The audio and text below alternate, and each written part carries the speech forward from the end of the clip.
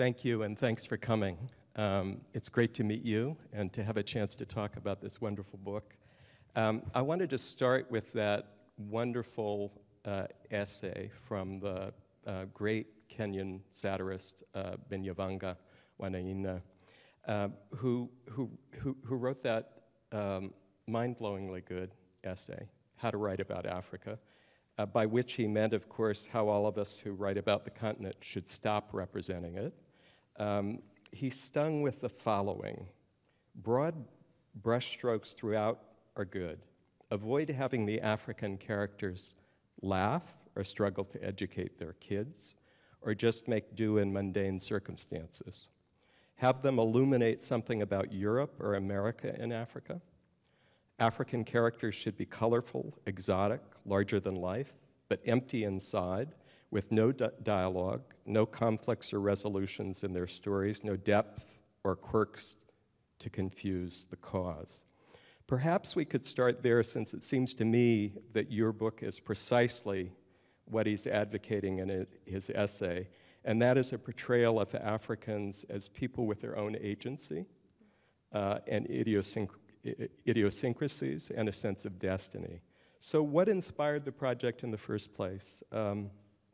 Were you just fed up with the way Africa was being reported on, what you call poverty porn?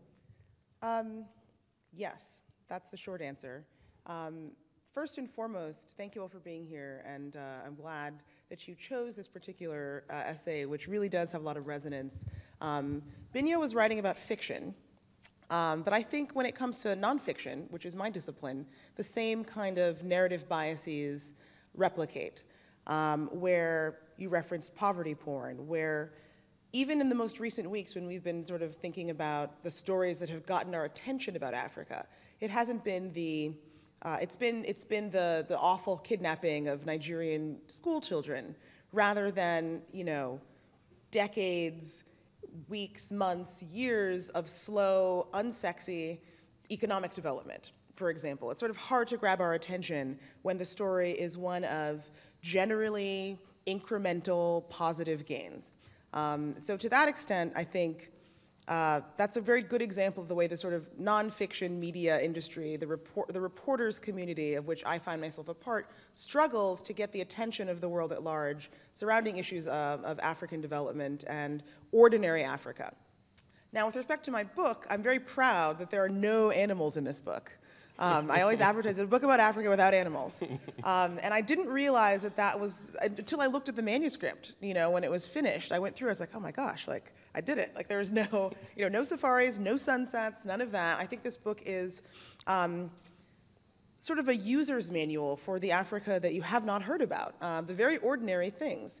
And I think, given that my background is one of someone who is born in the US, right here in Chicago, but spent a lot of time in lots of countries in sub-Saharan Africa, it's given me a unique perspective on, you know, where we're missing the mark, what we're not understanding, and the ordinary things like giving directions.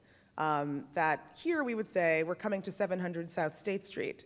But if you were in Nairobi, where I lived while I was reporting the book, you would be like, okay, so you're gonna look for the petrol station, that's the Total, and then if you see a yellow building, you've gone too far. So ask someone, and then double back, and then, you know, and so it's all contextual. And it's these very ordinary little differences between different types of societies that I seek to illuminate, which is, you know, not as sensational or as gripping as a story of a kidnapping or, you know, a multi-million-dollar banking transaction, but is really the substance of what's the real Africa, and the one that I try to illuminate in The Bright Continent. So let's pick up there and talk a little bit about how, being a homegrown Chicagoan and from a Yoruba-speaking Nigerian family, how that informed the way you approached the story you wanted to tell. You know, I spent a lot of time in Nigeria, and that sort of shuttle diplomacy, right, between Washington, where I was working as a reporter, covering American politics, covering the State Department, international development, and home, really, again, sort of illuminated for me where we were missing the mark.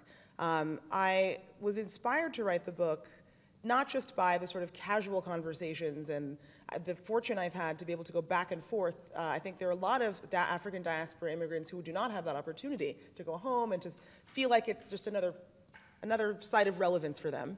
But it was when I was covering the United Nations Week, which is the General Assembly every September. Everyone comes to New York. Traffic's crazy. Every single head of state and all of their entourages are there in New York. And in 2010, it was the 10th anniversary of the famous Millennium Development Goals, which was the blueprint for solving poverty in 15 years with these simple steps. And as a journalist, as an American journalist working for an American publication, I was watching this presentation, and the United Nations had a poster competition to commemorate the 10th anniversary. And the winning poster they selected goes to this issue of agency you were mentioning. At the top of the photo, and there's a photo of it in the book because it's kind of hard to describe, from the bottom up, from the waist up, it was the leaders of the G8 in their suits. And you could tell because Angela Merkel was the lone woman in a pantsuit. And from the waist down, it had what I could only assume were sort of African children in a refugee camp. Right, and no faces. No faces, right? They were cut off from the waist, but they had no shoes, they were waiting in line, and the tagline read, "Dear world leaders, we are still waiting." And that just jolted my sensibilities. It took me out of my role as an American reporter and put me in the role of a sort of irritated African. Because I think anyone who spent time in sub-Saharan Africa knows that people work twice as hard to get half as far. The idea that someone could be sitting around and waiting is preposterous, My very first trip to Nigeria, I remember being floored at what you could buy in traffic. I was 10 years old, nose pressed up against the glass in traffic, seeing people selling fruit, electronics, art, people selling, anything you could think of, live animals, VCR or VHS tapes, which dates me a little bit. And that's an enormous amount of energy, agency, ambition, dynamism, and forced innovation. And I think that ended up being the sort of resonant theme of the Bright Continent was, necessity is the mother of invention, Africa is the mother of necessity. And we're missing that, as the world, including the United Nations, the people who ought to be thinking most critically about what life is like contextually in poorer countries. And so that, I think within a month, I had liquidated all of my things and moved and started writing this book. As you set off, what were the misconceptions that you were carrying yourself into that situation? What were the biggest surprises for you? Oh, great question. I'll answer it in two ways. One, I think formality bias is a term I coin in the book to talk about the expectation that things should look as organized as they look in the United States or another wealthy Western country. It's a presumption that getting directions means just using Google Maps or whatever, and you just suddenly get where you're going.